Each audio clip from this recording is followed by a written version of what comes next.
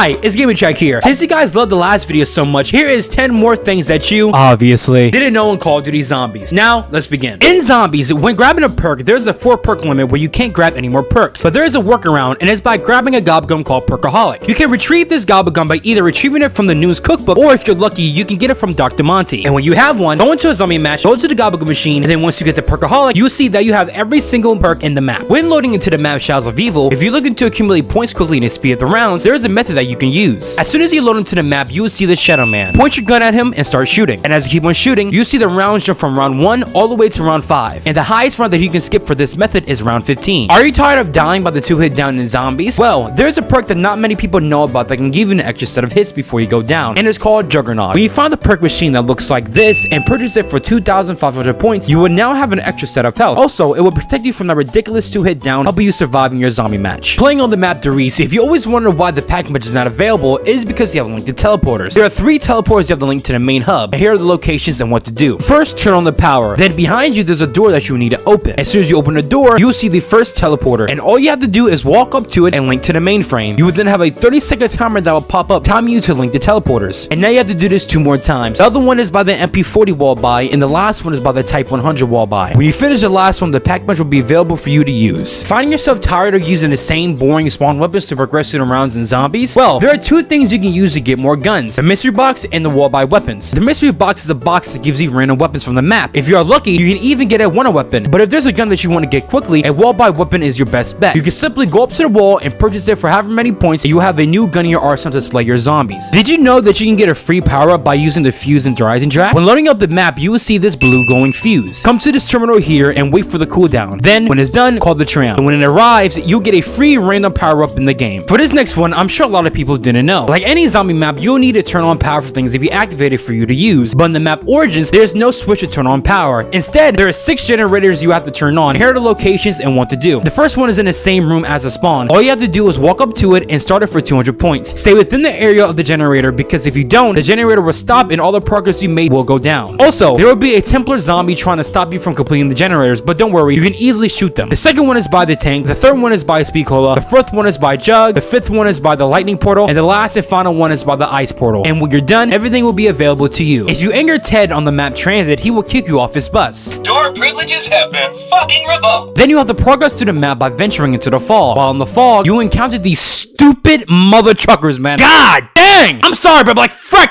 I hate these little gremlin, peanut built head mother truckers, bro. Why would they put these things in there? The map is already god awful, okay? The map is already freaking terrible. Then you gotta deal with these mother truckers? Like, god dang, man.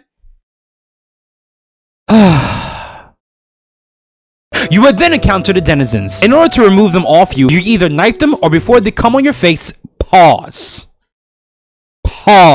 Before they get on your face, you can shoot them and they will not get onto you. In Black Ops 3 Zombies, the normal starting pistol is the MR6. However, there's a way to not only obtain the RK5 as a starting pistol, but also have both the MR6 and the RK5 as starting pistols. This involves completing every BO3 Easter egg from Shadows of Evil all the way to Revelations. Once you completed them, you'll be granted the RK5 as a starting pistol. If you don't want the zombies give you back shots, there's an item that appears in almost every single zombie map, and it's called a shield. If the map you're playing on has a shield available, find the location, and usually there are 3 parts you have to collect. Once you've collected these items, go to a buildable table and assemble the shield. Then the zombies will stop giving you back shots. Well, everyone, this has been 10 more things that you obviously didn't know in Call of Duty Zombies. If there was something in the video that you did not know, leave a comment so I know that I helped you out. And if you guys have any suggestions on things that zombie players obviously didn't know, leave a comment and I will include it in my next video. But for now, I will see you guys later.